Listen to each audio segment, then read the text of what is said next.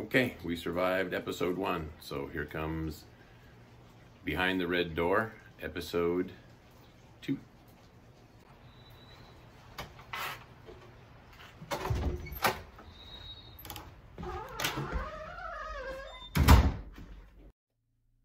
Okay, so overall we survived day 1. I could tell I was a little rusty, missed a few things, missed the smudge on my shirt, which was powdered sugar from the French toast breakfast. I forgot to include Lena in the show notes after talking about her, which I will correct today and give. And overall, a little rusty. Missed a few things, but overall pretty happy. Wasn't too self-conscious with it until I got to the editing and watching myself quite a bit. So overall, we survived. Moving on to day 2.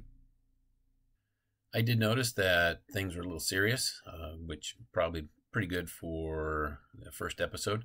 But today I'll speak a little louder, I'll pick up the pace, and we'll try and have some more fun. Today is Sunday, March 29th, and we are technically in the 7th day of our lockdown. And it's really a shutdown order or a stay-at-home order, but I just use the word lockdown, it's easier. And we are on episode number 2. So what I think I'll do is keep these first couple short and sweet, and I'll try and pop out 2 a day or so and see if we can catch up to the lockdown day being the same as the episode number and get things all synced up. So here we go. So what's up for Sunday? Well, got up, and Sunday is usually my day to cook, and so I got dinner started, and it is cooking away. We are having braised short rib ravioli tonight. I've discovered that I like to cook when I have the time. I like to cook anyway, but I like to cook when I have the time. I like to do something special because I've discovered I like to cook because I like to eat.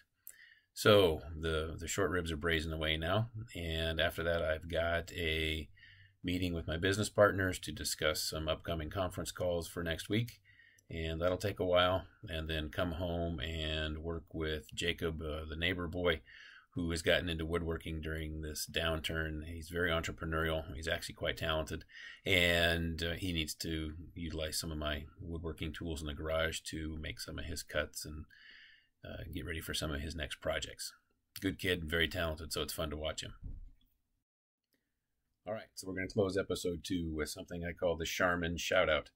This came about due to my brother-in-law's birthday recently, and his birthday was about 2 weeks ago in the midst of all this craziness, and we sent him a card, and I included a single sheet of papers, toilet paper, saying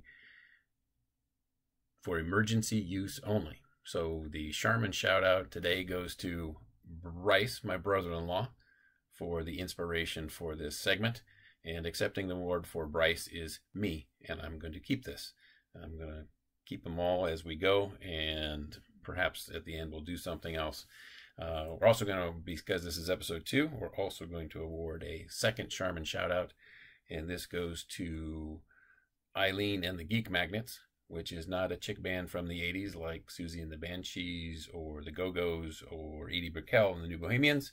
It is my wife and her college friends. The Geek Magnets was their Powder Puff football name, their flag football team name, and I suppose that makes me a geek. But inspiration for this was Eileen and her college friends, the Geek Magnets, had a Zoom video call, Virtual Happy Hour, the other night, and they had a blast. It's a group of 8 or 9 wonderful ladies. They got together and had wine and appetizers virtually, and they're spread across the country. Many of them haven't seen each other for years, so it was really cool to watch them have fun and connect, and I imagine it's the first of many. So shout out to Eileen and the Geek Magnets. All right, that's it for episode 2. Got a lot of things to do today, so I'm going to be on my way. Stay safe, stay well, wash your hands, and don't lick any toilet seats.